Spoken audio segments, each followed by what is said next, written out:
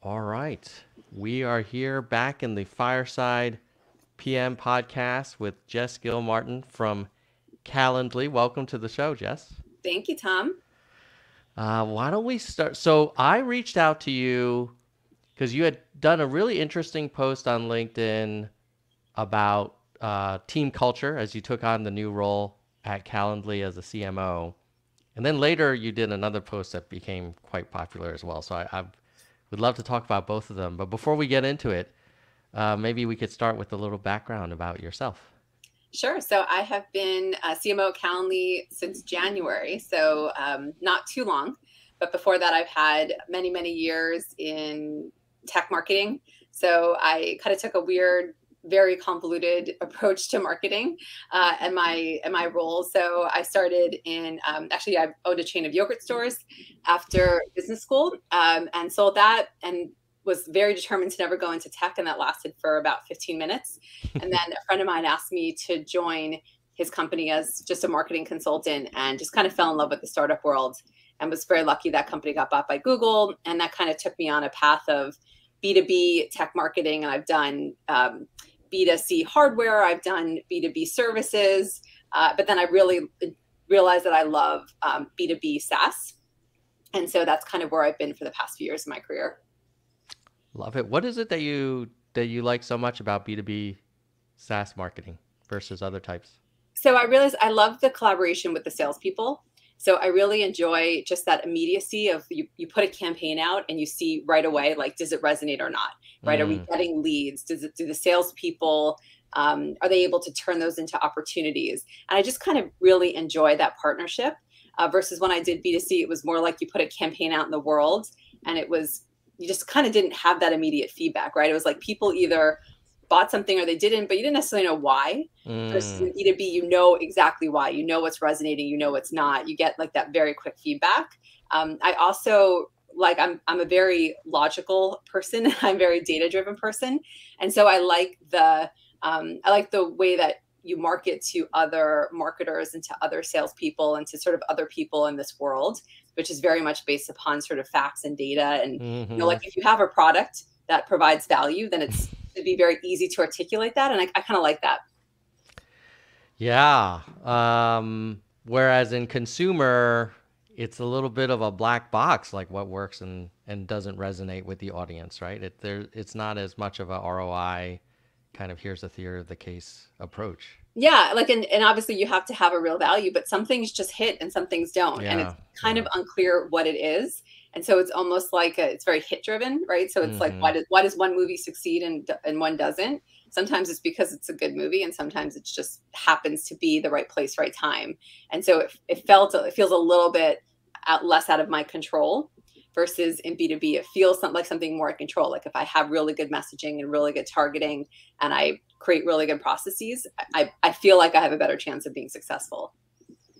Yeah, even in B2B, I've noticed there have been cases where one company has what I would argue is a superior product, but the marketing doesn't just land, and then its competitor like has like the giant booth presence and the brand and all of the thought leadership, but the actual product may actually be not as good.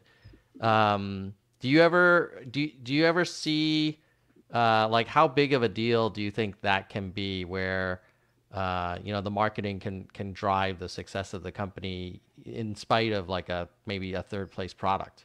Oh, a huge deal. And Yeah. I would say it's not just the marketing. I think the marketing is really, really important. I think the marketing is important in that it has a very clearly articulated story and they really understand their users and they tell a very specific story. So I think that to me is one of the big differentiators is if you deeply understand what is the one thing that you're better at than anybody else and you just really stick true to that. And you can always expand from that, right? So you could always Hmm. sort of say, hey, maybe we're not good at these three things, but if we're incredibly good at this one thing, let's just find this customer base that values this.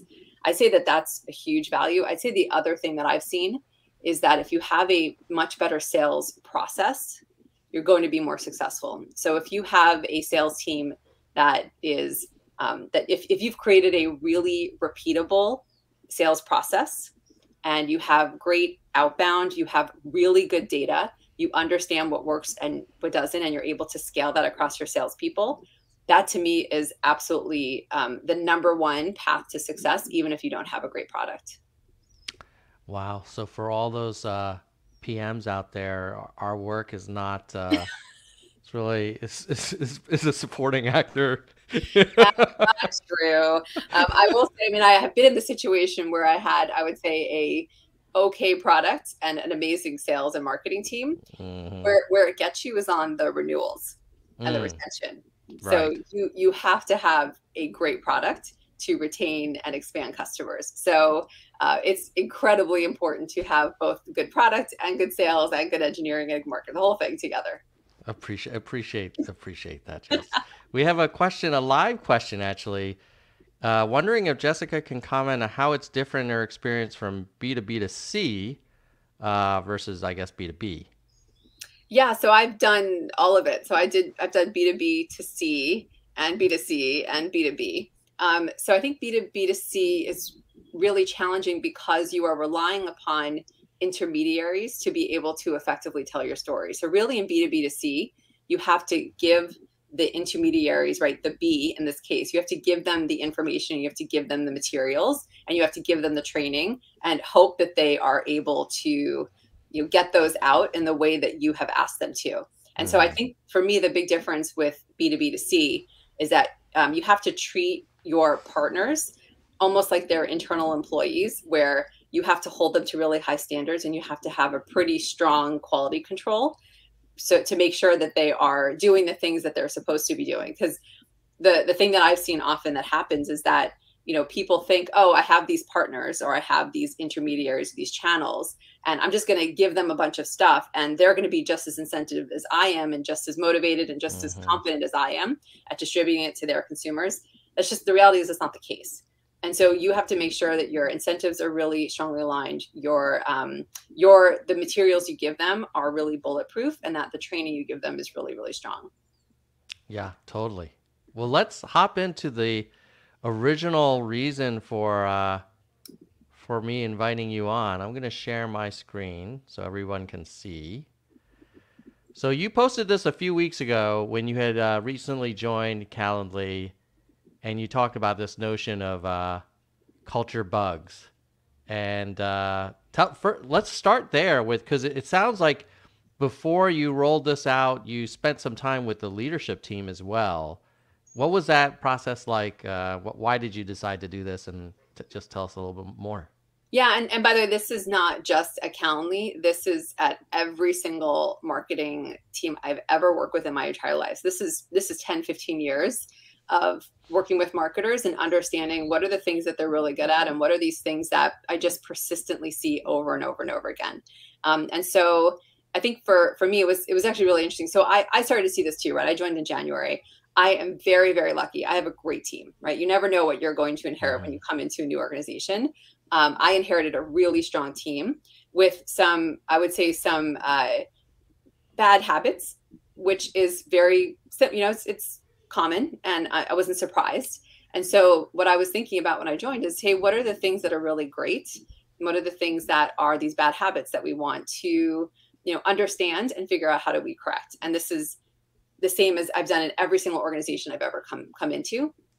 And I started noticing these persistent things over and over again. So I think one of the biggest jobs of a leader coming into an organization is just understanding, why do things get done and why do things not get done, right? So my job is to say, like, what is happening, what are good things that are happening, and what's holding us back, and trying to and so what I did when I joined is I interviewed every single person in my team, and it took weeks, but I literally went through every single person and I talked to them and said, what are the things that you love about your job, and what are the things that are really frustrating, and what's holding you back? And I gained a huge amount of insight and intuition about what were the challenges and what things that came up over and over and over again.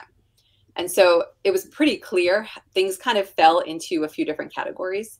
And then when I talked to my leaders, they would also kind of persistently bring up the same things, right? So Hmm. I still remember one of my leaders, when I was talking to him, he was like, I just want everybody to know this. And he's like, I don't understand why I can't get people to ask why more. And because just intuitively does it, right? So Hmm. he literally will Slack me at Monday morning. He's like, I was thinking about this all weekend, and I don't know why our SMB leads aren't converting like they used to. And and then I was like, great, dig into it, right? And so he digs into it and he found out this reason, which is the same reason that most things happen, is that we made changes and didn't think it through. And so, then and it's the same thing in my another one of my leads. When I was talking to him, he said, what's really frustrating is that I feel like people are not having the right kinds of crucial conversations. Like they're not able to have difficult conversations and understand, and feel comfortable calling each other out in a respectful way. And so these sort of things of like my intuition and then what I was hearing from my leads kind of coalesced to say, hey, these are the bugs that I'm hearing about all the time that we need to squash, because I know that they're holding us back from being as successful as we could be.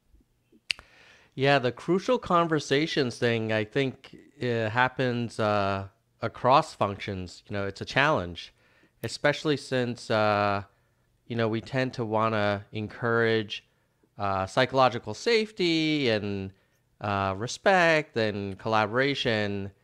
And that can sometimes be conflated with, oh, well, then we shouldn't disagree on Mm-hmm. hard things. How do you manage to maintain kind of that safe, positive environment, but also have, some of these hard, gnarly conversations? Yeah, it was really interesting. I was speaking to this company a week ago, and they were asking because they were having a theme of empathy, and they were asking me about this. And what I realized is that when I was speaking to them, and they were asking me about kindness and candor and empathy, Hmm. I realized is that people mistake kindness and empathy, and they mistake candor and meanness, right? And that was Mm. a really sort of interesting aha moment for me, is that people think that when you are direct and you're giving people feedback, that that's mean. And they Hmm. think when you are empathetic and you don't speak up, you're kind. And I actually and I make it a very clear point to say that that is not the case, right? The kindest thing that you can do is be direct Hmm. and give people feedback, because that makes them better. And I think one of the most unkind thing that you can do is not be direct, have strong opinions about things, disagree, and then not express them, because it doesn't make anybody better. And so, like, that's something that I just share all the time. So I think number one is just making sure people understand the value of being direct and the Hmm. value that that brings to the organization. The other thing I do is that I reward directness, and Mm. I specifically call it out. So an example this week was that somebody had expressed some disappointment around a way that I had been sharing information, right? I just was sharing some information about a campaign or an initiative, and she felt like I was being really disrespectful to the work that she had done. And obviously, Mm. that was not my intention. But when I heard about it, I immediately grabbed some time with her. And the first thing I said was, thank you so much for sharing this with me. Thank you for sharing this feedback, because, now I know not to do that anymore. And so immediately addressing feedback and thanking the person and publicly acknowledging that somebody gave feedback, expressed concern, that creates psychological safety, right? Like the people know Hmm. that when they speak up, not only are they not going to get punished, they're actually going to get rewarded. And does that apply? How do you think that applies to um, tough conversations that aren't necessarily about individual kind of behavior or style, but more around like projects or strategy? I think we've all been on those in those situations where maybe people have reservations about a decision, and but no one wants to really challenge it because maybe there's inertia, or they know it's near and dear to key kind of leaders' hearts and things like that. How do Mhm. you approach those situations? That's where asking questions is going to be your best friend, right? I mean, that actually where it really is where empathy comes in, because what I'm seeking to understand is I'm not trying to change somebody's mind, right? I think that that's a trap that a lot of people get into, which is they feel like in these conversations it's a win loss. Hmm. Either I have to go in and change somebody's mind, and and one of us is going to win or lose, or I have to avoid the situation completely because, again, I'm afraid of winning or losing. And the way that I always approach these conversations is, what's the right thing to do for the company? And I'm just seeking to understand. And maybe I'm wrong, right? Like maybe the way that I think about the problem is not correct. And maybe there's information that I don't have. And I'm interested in understanding that. So one of the principles I live by is, I think this is Jeff Bezos' principles of strong convictions weakly held. Mm. It's one of the things that I most strongly believe in, which is I'm going to have a point of view. It's probably going to be wrong, and that's okay. And I'm going to seek to understand why it's wrong. And then I'm happy to change my mind. And so going into these conversations where projects may be off track, or I don't understand why somebody has a different opinion, I'm just going to go in and ask a bunch of questions, and I'm going to learn. And then I'm also going to understand, what would it take for them to change their mind? What information would they need? Mm-hmm. And what information would they need to maybe try something my way and see if we could, maybe it's, hey, let's try this other thing and let's gather data, and then we'll see if it's working or not, and then we'll switch. So it really, to me, is all about asking questions and being really curious and not seeking to win. Yeah, that makes a ton of sense. And to your point about strong convictions weakly held, do you how do you see applying that approach as a CMO? I'm sure a lot of people look to you as, a key thought leader in the company. And so if you have a strong conviction on Monday, and then let's say new information comes about and you change your position, there's a risk that they could be like, well, what happened? Like, Jess was so for this thing, and now she's not. Like, it's kind of jarring. Mm-hmm. How do you approach that that risk? Yeah, and when I think of strong convictions, I don't think of coming in and I'm like, Tom, if we don't do this, I'm going to quit, right? Like that's not the strong conviction. To me, all strong convictions mean is that I don't want people debating and discussing things for weeks, and then me sort of not having an opinion and letting these endless debates happen, because I mean, that happens a lot in organizations. There is inertia, as you said, and people will just endlessly discuss things and then never make decisions. And that's, to me, that is the worst thing you could possibly do as an organization. I would much rather be wrong fast than be right slow. And so, and usually you're wrong slow, and that's even worse. And so the way that I sort of approach it is that, I say, hey, it doesn't matter what the decision is. Let's just make a decision, and let's recognize that it may or may not be wrong. And then what is the information that we need to put together in advance to know whether this is right or not, right? So the thing that I think a lot about and that I direct my team is, let's decide if we're going to do this. Let's have a strategy. And then what are the data? What are what's the processes? What's the reporting that we're going to put in place to know as quickly as possible if this is successful? And then let's change. And the expectations I always set with my CEO and my peers is, hey, there are some things that I have strong conviction on there that I know are working, and those are things that are tried and true. And there are a lot of things that we're just testing, and we don't know whether they're going to be successful or not, but we're going to try them, and I'm going to come back to you and let you know if they were successful or not. One thing I've seen a lot with marketers is that they really don't like to say when they're wrong, and they kind of paper it over. And they're like, oh, we did this, we went to this event and we got all this leads and it was super successful. It's not fooling anybody. The sales team knows that those leads didn't turn into sales. So why are you even pretending? So I'll be very, very honest and say, well, we had this conviction, right? We believed that events were important for us and they were a great strategy. We tried 5 events. We generated a lot of leads. They didn't turn into opportunities. This is, doing a postmortem. This is what we found. And then this is what we're doing going forward. And it just builds a lot of credibility. They know that I'm going to be very honest about what's working or what's not working. Yeah, I mean, that makes so much sense, and I could see how it increases the credibility, and then you can have these difficult discussions in the future, and they know that you're kind of by the numbers and by the facts kind of thing. And yet, you don't see that often, that behavior of an honest retrospective on many things. Why do you think, it's people are smart that work at these companies? Like, why is it so uncommon? I think it's really uncomfortable. And I think you Mm, have to have a lot of confidence in yourself and your team to be able to have these really difficult conversations. It's not like I in the first part of my career was comfortable hmm. doing this. I mean, this is something that I have learned over time.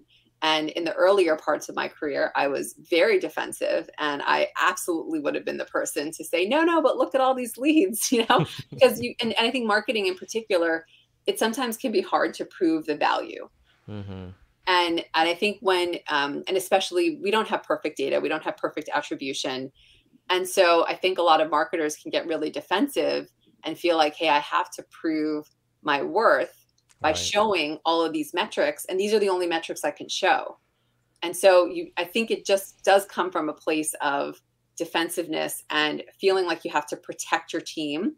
Marketers are always worried about getting their budgets cut. And so Mm. I think you have this feeling that you have to constantly demonstrate that you are providing value, and so that your budget doesn't your headcount doesn't get cut. And so I think having that really close relationship and that trusted relationship with your CFO, your CSO, your CEO, I think to me creates an environment where you don't have to be quite so worried and quite so defensive. Makes sense. Let's go to your next point about creative problem solving. Tell us a little bit about that. So that is one that, well, it's so funny. Everyone I look at, I'm like, no, this is the most important one. This is the most important one. They're all the most important ones. So the creative problem solving, and as I said, the thing that I realize with so many people is that they have this very black or white, and it's particularly so in marketing. So what happens in marketing all the time is that you are launching a campaign, or you're thinking about doing something, or you need this report, and there's a blocker. There's always a blocker. There's always something that is stopping you from doing something, whether it's legal is concerned about something, whether it's you don't have the data, whether it's another team can't get to it until 2 months from now.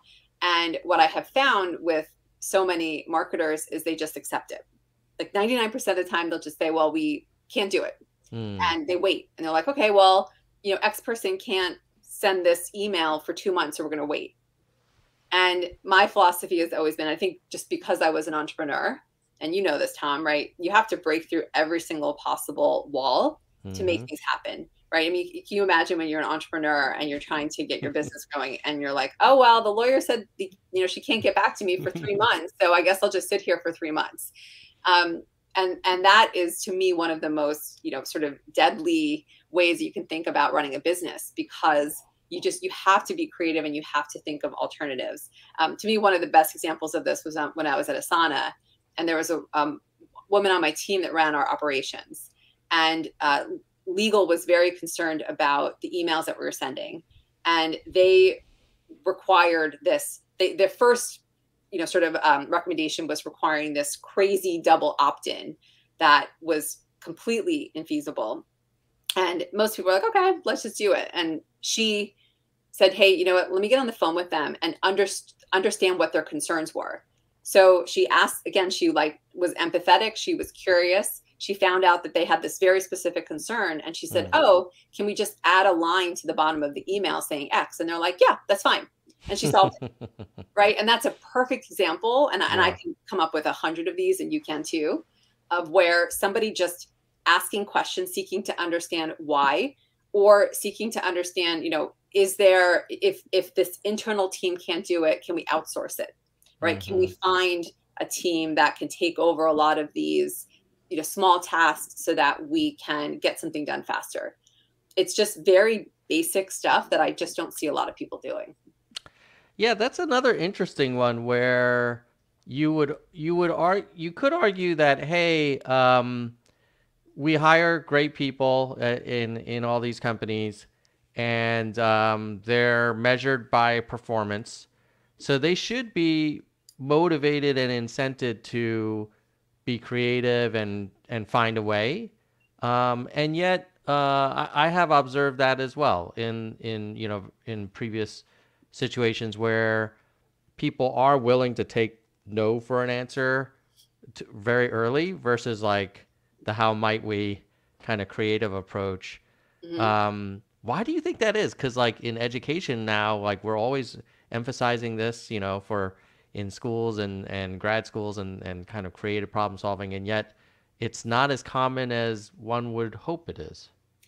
Maybe the next generation will do this more Yeah. because, project-based learning was not a thing when Mm-hmm. we were growing up. I mean, we just learned rote memorization, and we were rewarded for being the smartest person, as in we knew the most facts. Mm-hmm. So none of us were rewarded, or none of us knew how to do creative problem solving. I certainly didn't. The only way I started knowing that was when I was at Dell, right after business school, and everything was a roadblock. I couldn't get anything done. I had to learn it, or else I literally could not do a single thing in my job. And so I think it's just one of those things where and there were, by the way, there were plenty of people at that company that didn't do that, and they didn't progress, Mm-hmm. and they just kind of, they took no for an answer, and you could be successful doing that.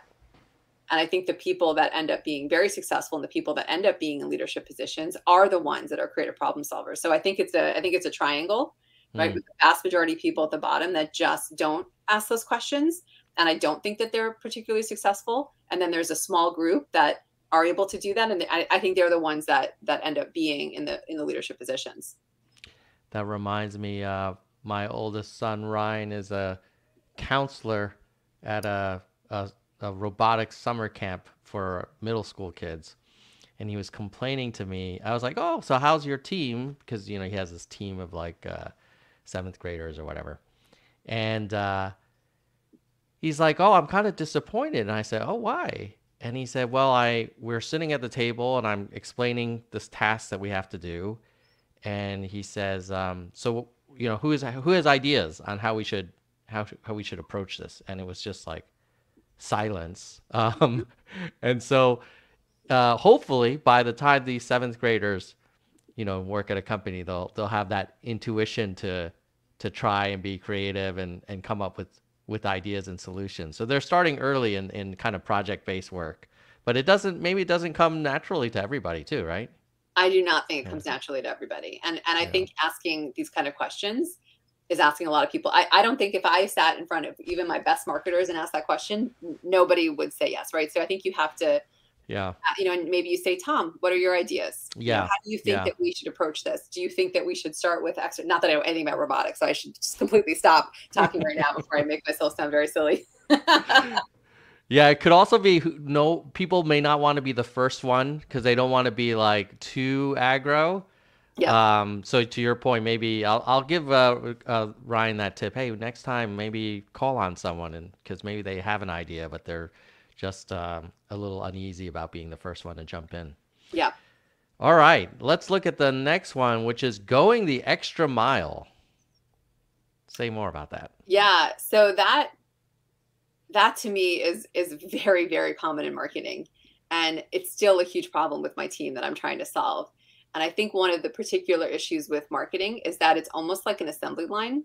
So if you think Mm-hmm. about how marketing works, you kind of have one group that is responsible for generating leads, and one group that's responsible for making sure those leads get routed, and one that's responsible for scoring, and one Mm-hmm. that's responsible for nurturing, and one that is responsible for content. And so each of them are thinking about their own little world, but they're Yeah. not thinking about how this all fits together. Yeah. And so, what I see often is that someone will run a campaign. They'll put out their content, and they'll be like, "Great, I did it," right? And they're like, "Okay, we ran a webinar, we got 500 registrants, success," and they'll report on that and say, "Hey, isn't this great? We got 500 registrants in a webinar." But then who's actually responsible for seeing that Mm-hmm. that turns into revenue?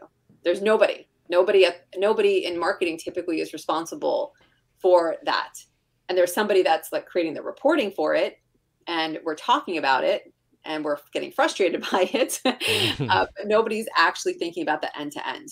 And so that is just a fundamental flaw in the marketing sort of structure, is that it is like an assembly line. Every person is putting a part in a car, but no one's actually responsible for making sure that the car works and that people wanted the car.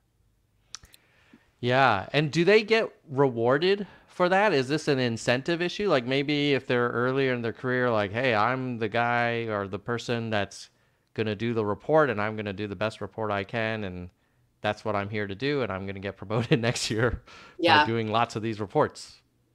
Yes. I mean, that's exactly Yeah. right. And if you look at OKRs, it's actually really hard to tell somebody, hey, you're responsible for the reports and you're also responsible for the outcomes. They're like, Yeah. well, how could I be responsible for the outcomes? I'm not the one that makes the content. I'm not the one that makes the webinars. Mm-hmm. So that's why the going the extra mile and asking those questions is so unbelievably important. Every single person along that chain has to say, okay, is this being used? The person that's creating the content has to ask the questions. Is this being used? Okay, is this being used? Is that then generating revenue? And if not, why not? And who do I need to talk to figure out what we need to change? And the person that's creating the reports doesn't just need to put the reports out, which is often what they do. They need to say, oh my gosh, I've seen that, we used to have a MQL conversion rate of 10% and now it's 5%. Why?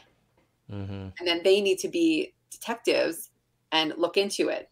It's very, very uncommon to find those people. And those are the ones, when you find those, there's usually 10% of your organization is like that. And you reward the heck out of them when you find them.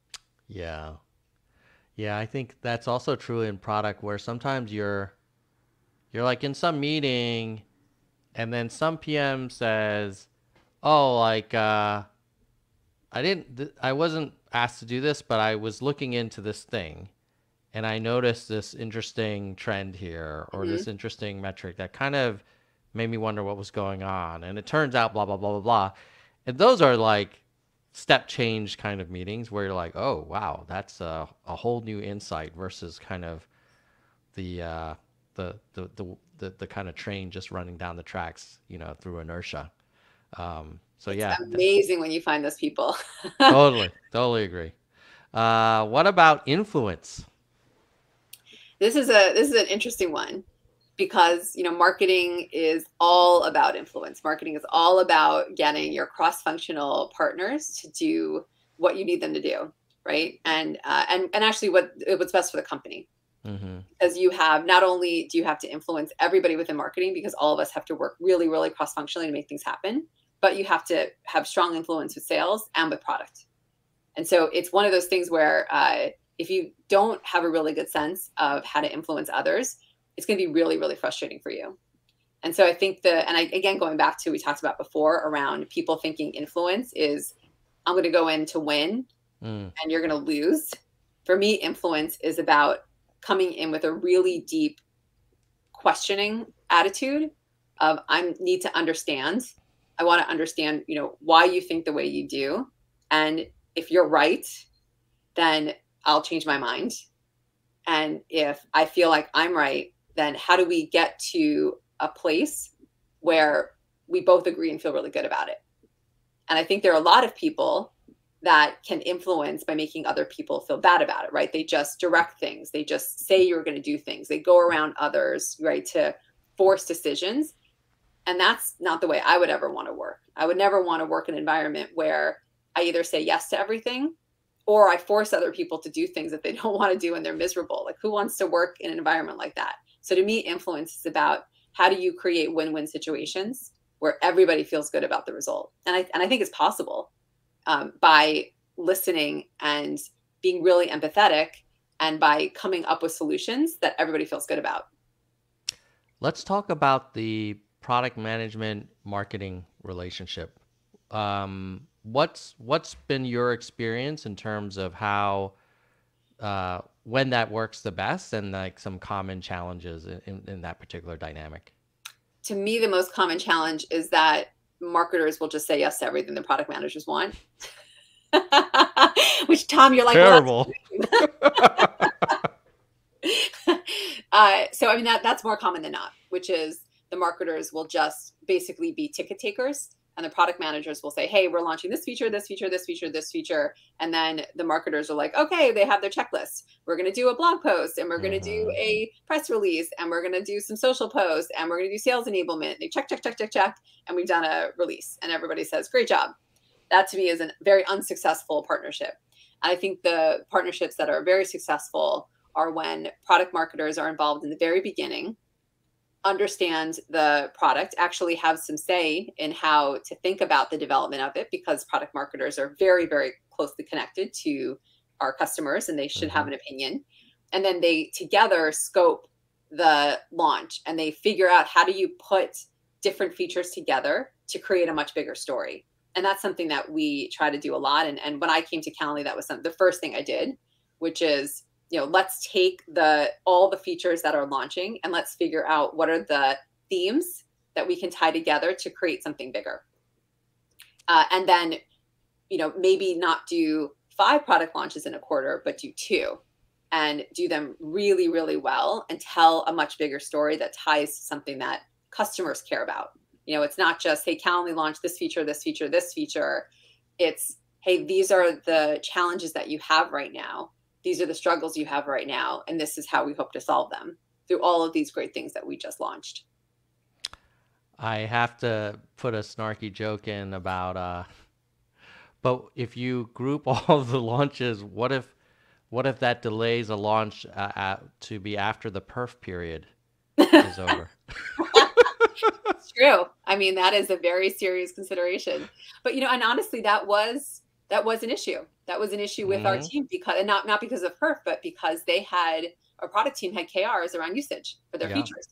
And so that was a concern. And so we had to have conversations with them and have to come up with ways for them to, maybe even change their development cycle so that we were able to launch in a way that they were able to still see the results within their KRs. So you do absolutely have to take these things into consideration. Yeah, it's such a soul-crushing moment when in the sort of last 10 years, let's say, I was in a conversation where we was like, oh, this product, this feature is not gonna work the way we thought it was. We should probably pivot it and put our resources into something that's way more promising. And one of the responses was, well, the engine manager has been working on that for the last 18 months, and he's up for promo. Oof. And you're just like, part of you as an empathetic leader, you're like, okay, I get it. On the other hand, you're like, well, there's a lot of people working on this project, and we could be doing other things that would be more beneficial to the company. And that is a tension that is, definitely uncomfortable and delicate to navigate. Well, I think that's also, perhaps not the right promotion strategy. I won't say anymore. All right, let's go to the next one. We could do a whole podcast about incentives and culture. Yes, prioritization. Yeah. Tell us more about that. Yeah, this is a biggie with marketers. And what I have found with marketers is that there's 2 flavors of marketers. There are ones that say yes to everything, and then they are crushed with work, and they complain all the time that they have way, way, way too much work. And there are the ones that adhere slavishly to the priorities that were set at the beginning of the quarter or the year, and then just say no to everything that has come after that. And I would say it's more like 90-10. 90% of marketers just say yes to everything. 10% just say no because, well, we already have our list. And neither of them are great, right? Like, you don't want your team killing themselves. And you also don't want your team not open to changing priorities, because things change, the world changed. And so what I always coach my team is to say yes and. So if a sales team or product team comes and says, hey, we have we would love for you to do X. Like, we're seeing, and one of the great examples for us at Calendly is we're seeing huge interest from financial services. And that wasn't the case, even 6 months ago. And so the sales team was like, hey, can you do more campaigns for financial services? We should totally go to where our customers are, but that means that we have to look at our existing priorities. And so rather than saying no, or rather than saying yes and all the other stuff we're doing, we go back to the sales team and say, hey, these are the things that we agreed on in the beginning of the year. What should we take away now? What's not important? And then we let them make the decision. And so we're like, great, we're going to do financial services. We're not going to do this. You can do that with absolutely everything. Just like with the product team, right? The product team says, hey, I actually need you to launch this thing, or this is now a tier 1. Okay, great. We can absolutely do that. What are we not doing? What did we agree was important, and what are we not doing anymore? Incredibly simple. Very few people do it. Love it. Yeah. And speaking of the product marketing thing, just building on your earlier point around bringing marketing into the product kind of strategy conversation earlier.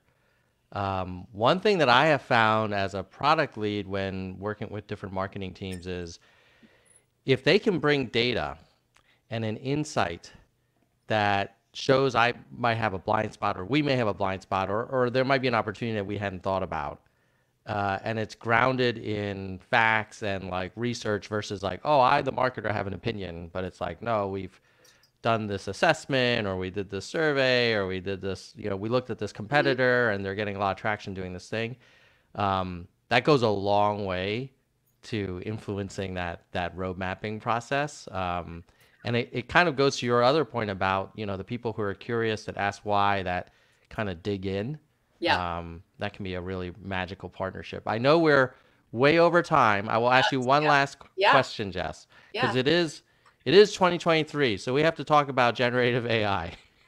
Obviously, we have to talk about generative AI. Yeah, yeah. So, have you started using any Gen AI?